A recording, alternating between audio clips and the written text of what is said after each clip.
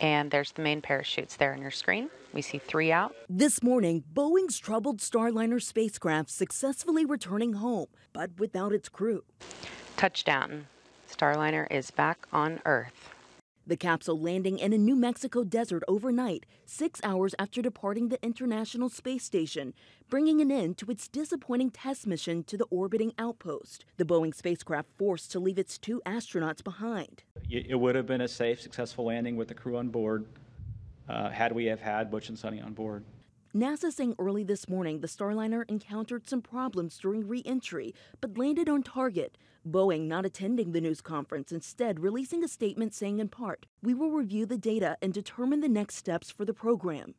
Butch Wilmore and Sonny Williams should have flown Starliner back to Earth in June, just 8 days after launching. Instead, and after a series of setbacks, including thruster and helium leaks, NASA and Boeing deciding it was too risky to bring the crew back the same way they flew them up. Now, the astronauts will hitch a ride with Boeing's competitor, SpaceX, its Crew Dragon lifting off in 2 weeks, extending their 8-day trip to 8 months. We have your backs, and you've got this. Bring her back to Earth. Good luck.